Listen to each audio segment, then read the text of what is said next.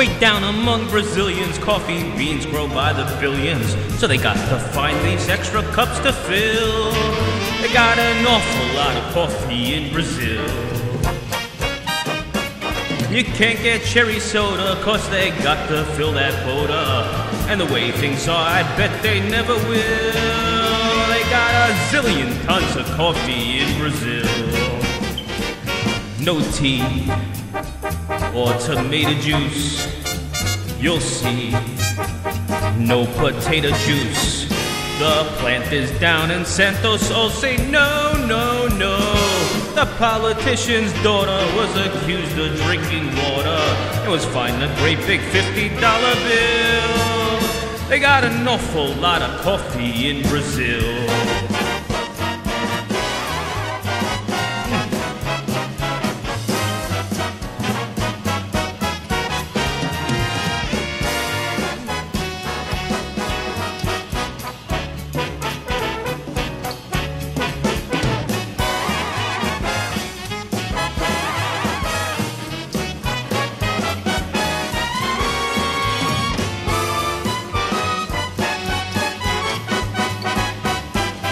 You date a girl and find out later she smells like a percolator.